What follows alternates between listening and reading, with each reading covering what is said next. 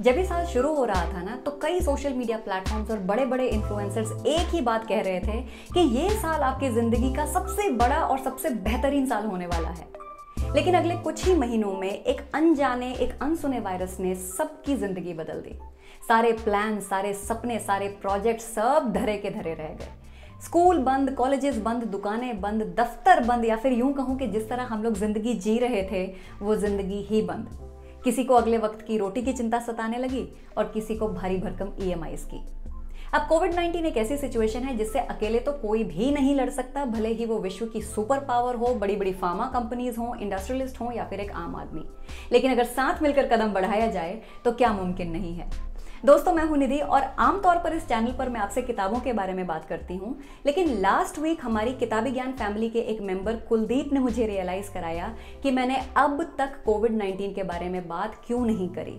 So thank you Kuldeep for waking me up and for encouraging me to talk about this pandemic. बात करना इसलिए जरूरी है क्योंकि इतनी सख्ती, इतनी अवेयरनेस के बाद भी कोविड के केसेस बढ़ रहे हैं, यानी हम में से कोई ना कोई अपनी जिम्मेदारी नहीं निभा रहा है।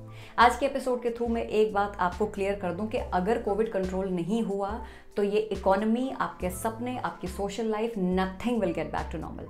तो चलिए एक बार फिर समझते हैं कि ये क्या बीमारी है और इससे कैसे बचा जा सकता है। कोविड-19 एक हाइब्रिड वायरस है जो कि ड्रॉपलेट्स के थ्रू फैलता है, यानी जब आप खांसते हैं, जब आप छींकते हैं तो ये वायरस दूसरों तक पहुंचता है।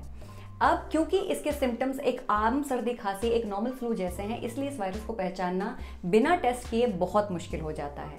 देखिए, जैसे ये वायरस आया और जिस तरह ये फैला, उसके लिए ना हम तैयार थे और ना हम आज भी तैयार हैं।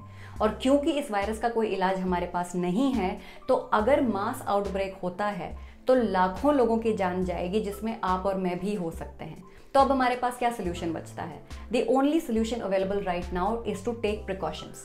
बहुत से लोगों को लग रहा है कि मेरी इम्यूनिटी तो बहुत स्ट्रांग है और मुझे कुछ नहीं हो सकता, तो बहुत अच्छी बात है, भगवान करे ऐसा ही हो। लेकिन अगर आपको वायरस हो गया ना, तो फिर आपकी एक छींक, एक खांसी, एक हैंडशेक या फिर एक जादू की जप्पी लाखों लोगों की जान खतरे में डाल सकती है। यही वो कारण है जिसकी वजह से बार बार आपको मास्क पहनने के लिए कहा जा रहा है, डिस्टेंस मेंटेन करने के लिए कहा जा रहा है।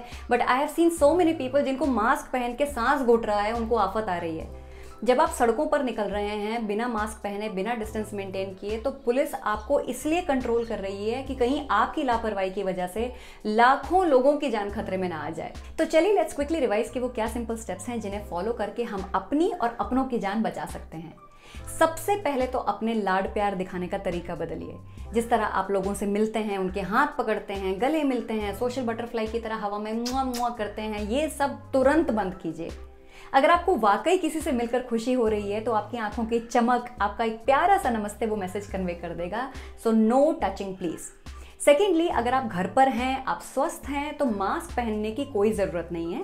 लेकिन अगर आपको हल्का सा भी लग रहा है कि मुझे सर्दी हो रही है या मुझे खांसी हो रही है, तो तुरंत मास्क पहनिए और फैमिली मेंबर्स से डिस्टेंस मेंटेन कीजिए।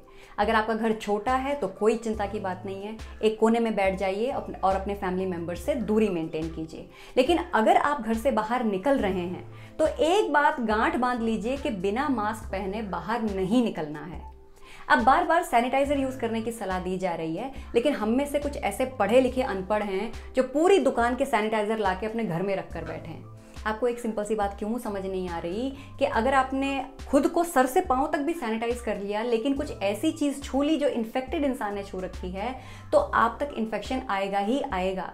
So please stop holding mask and sanitisers at your home. अगर आपके पास सैनिटाइजर नहीं है तो चिंता की कोई भी बात नहीं है। साबुन से अच्छी तरह जैसे स्टेप्स बताए गए हैं उन्हें फॉलो कर कर खूब देर तक अपने हाथों को धोइए। पर्पस वायरस भगाना है, सैनिटाइजर लगाना नहीं। फिर अगर आप घर से बाहर निकल रहे हैं कुछ सामान लेने के लिए, तो जो सामान आप बाहर से ला रहे हैं उसे प्लीज सीधा फ्रिज में मत डालिए। फल और सब्जियों को धोकर रखिए और किसी भी फैमिली मेंबर से मिलने से पहले एक बार फिर अपने हाथ और मुंह अच्छी तरह धो लीजिए। छोटे छोटे प्रिकॉशन से बहुत बड़ा इंपैक्ट क्रिएट हो सकता है। जैसे कि जब आप किसी से बात करें तो डिस्टेंस मेंटेन कीजिए। अगर आपके अपार्टमेंट में एलिवेटर है तो बटन डायरेक्टली उंगली से प्रेस करने की बजाय अपने नकल से प्रेस कीजिए। आपको कोई दरवाज़ा खोलना है तो हाथों से पुश करने की बजाय अपने शोल्डर से पुश कीजिए। अगर आपको अचानक से छींक आ जाए और आपके पास मास्क भी नहीं है तो हाथ में छींकने की बजाय या किसी के मुंह पर छींकने की बजाय अपना मुंह अपनी स्लीव से कवर कीजिए। कोरोना से बचने का सबसे बेहतरीन तरीका है कि जितना हो सके अपने घर में रहिए और हेल्दी खाना खाइए। एक्सरसाइज ज़रूर करनी है क्योंकि एक्सरसाइज से इम्यूनिटी बढ़ती है और इस वायरस से लड़ने के लिए हमें इम्यूनिटी की सख्त ज़रूरत है। जो लोग आपको बता रहे हैं कि आप अदरक खाइए, लहसुन खाइए, नींबू का इस्तेमाल कीजिए, टर्मरिक का इस्तेमाल कीजिए, वो लोग ठीक कह रहे हैं क्योंकि ये इंग्रेडिएंट्स नेचुरली एंटीवायरल हैं जो आपकी इम्यूनिटी को बूस्ट करते हैं। जब आप पानी पिएं तो कोशिश कीजिए कि गर्म पानी पिएं क्योंकि गर्म पानी में ये वायरस मल्टीप्लाई नहीं होता है, मतलब ये वायरस बढ़ता नहीं है। एक बात जिसका आपको खास ध्यान रखना है वो ये कि हो सकता है घर में रहने की वजह से आपको प्यास कम लग रही हो, लेकिन आपको रेगुलरली पानी पीते रहना है क्योंकि कहीं ऐसा ना हो कि आप कोरोना से बच जाएं और आपको डिहाइड्रेशन हो जाए, क्योंकि अगर डिहाइड्रेशन हो गया तो इलाज के लिए बाहर ही निकलना पड़ेगा, जिससे हम बचना चाह रहे हैं।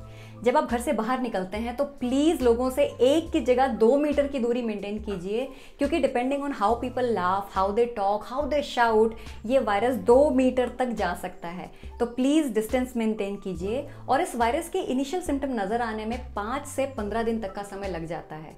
इसका मतलब है कि अगर किसी इंसान से आप बात कर रहे हैं जो दिखने में बिल्कुल नॉर्मल हैं, वो एक कैरियर हो सकते हैं। रिसर्चर्स ने प्रूव कर दिया है कि ये वायरस ह्यूमन बॉडी में 35 डेज तक रह सकता है। तो प्लीज आइसोलेशन और सेल्फ क्वारंटाइन जरूर फॉलो कीजिए। तो दोस्तों, आज के लिए बस इतना ही। Hats off to essential workers जो अपनी जान खतरे में डालकर लाखों लोगों की जान बचाने में लगे हैं। उनका प्लीज सहयोग कीजिए, अपने घरों में रहिए, इन सिंपल प्रिकॉशंस को फॉलो कीजिए। सोशल डिस्टेंसिंग की कोई भी जरूरत नहीं है। अपने फैमिली मेंबर से, अपने फ्रेंड से कनेक्ट कीजिए, वीडियो कॉल कीजिए, फोन कॉल कीजिए, ऑफिस में वर्चुअल मीटिंग्स कीजिए, शाम को मिलकर लूडो किंग खेलिए, लेकिन फिजिकल डिस्टेंसिंग हर हालत में मेंटेन करनी है।